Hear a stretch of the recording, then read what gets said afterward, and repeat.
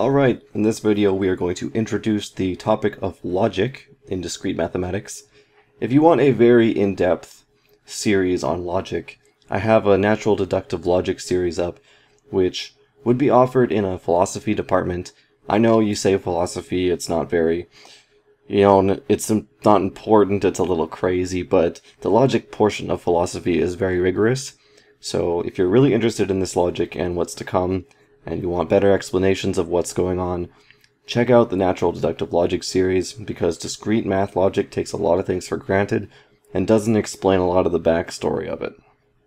Anyways, what is logic? Well, logic defines statements, how things interact, how proofs work. So we need to start with the basic, and what is a statement?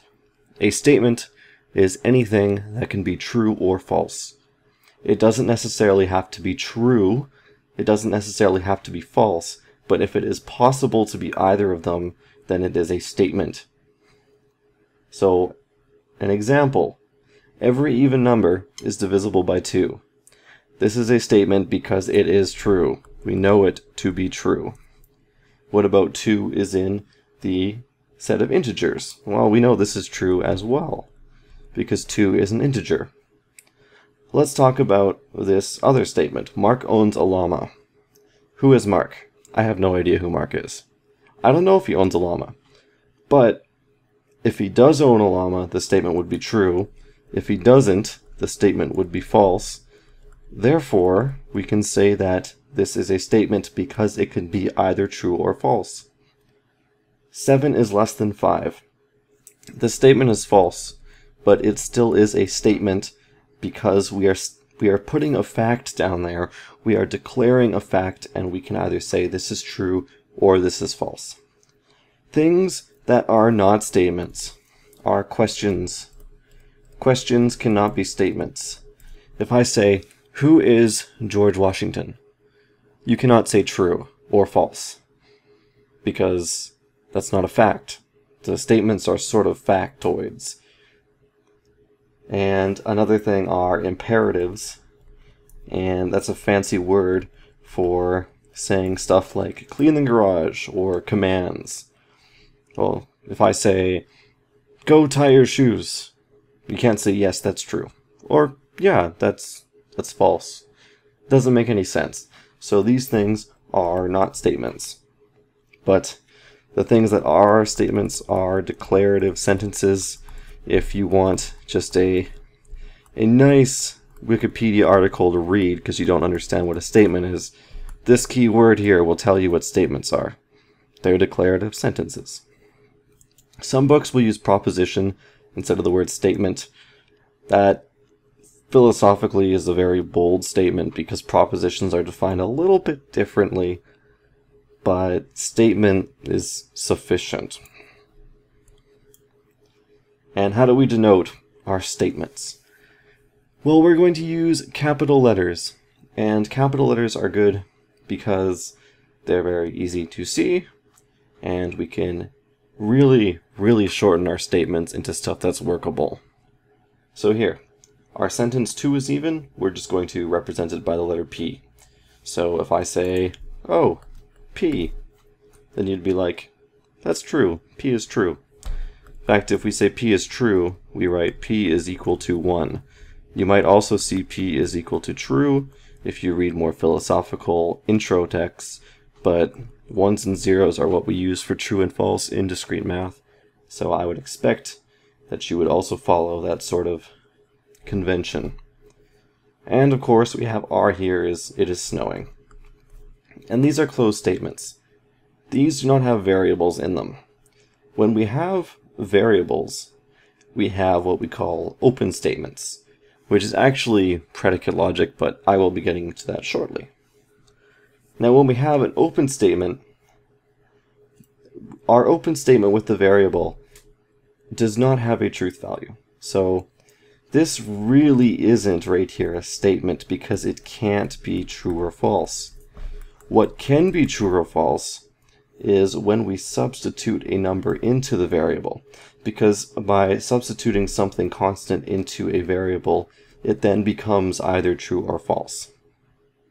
So these open statements here do not have truth values, but these closed statements do have truth values. This is something you need to be aware of, because in a test or something, that is a question that probably won't be asked, but if your prof or instructor really wants to test you on the basics of if you understand what's going on, it's a pretty good question to ask. We also have connectives. So I'm introducing some Greek letters here. I like Greek letters because these are what we use for meta variables and logic. So these are the letters phi and psi. And when we want to talk about things, we need ways of joining our statements together. So before we had R for it is not raining. Or sorry, we have R for it is raining. But what if we want to say it isn't raining? We don't want to define a new letter for that. So what we do is we have this connective not, and we stick a negation symbol in front of it, and now this means it is not raining. So I will write this. It is not raining. And you can say not it is raining if you really want to be super technical about how you translate things, but you can use your knowledge of the English language to sort of change things for it to make semantic sense in your head. That's totally okay. Now if we have two statements, phi and psi, we can conjoin them together with this hat here, P and R. So in this statement, we have 2 is even and it is raining. And we use this little cap symbol right here. This can be called cap. It can be called a caret. These are the two common words, and I should mention this right here is either not or neg. Sometimes you will see different symbols used, so I'll write them here. Sometimes you'll see a tilde for not. Sometimes with the cap you will see an and, you might see a dot, and you might even see the two symbols side by side. For or, we write this P or Q with a little v, and to be honest, I don't remember what this is actually called, because I never use any other word except for v or. I just call this or v, it doesn't matter. Some other things you might see are a plus sign. It's very uncommon.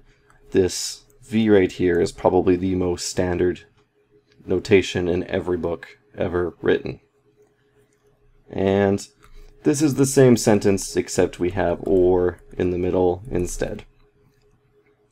Finally, if we have if-then statements, we have P and then we have an arrow with R.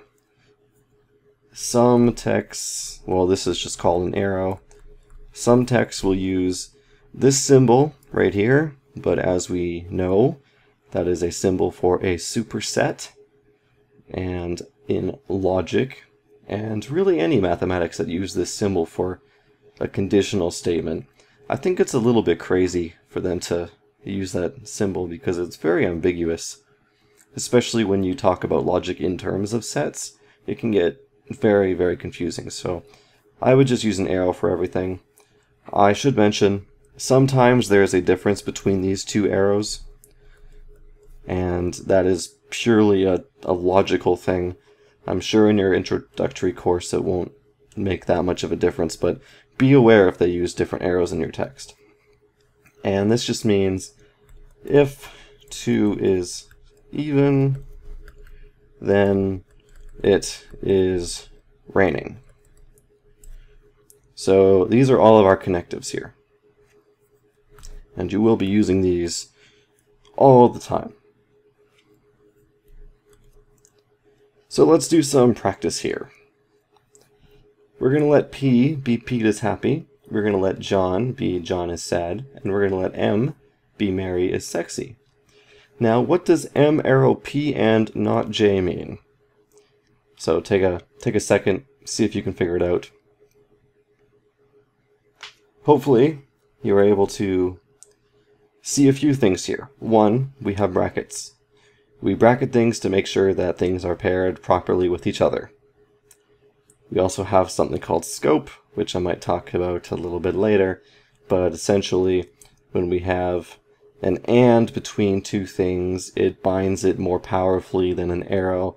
Really, what you should be doing is putting brackets around everything, much like you would for multiplication, addition, that kind of stuff, to make sure nothing's ambiguous. So really, this is what you should be doing. But what does this mean? Okay, this means if Mary is sexy, I'm going to put a bracket around things I'm talking about. Then, okay, Pete is happy, and then we have John is not sad, because we have not J. So if J is John is sad, then not J is John is not sad. And this is our sentence. If Mary is sexy, then Peter is happy, and John is not sad. So that was Intro to Logic. It's not too bad. If you have any questions, as always, leave them in the comments, and I will respond to them as quickly as I possibly can.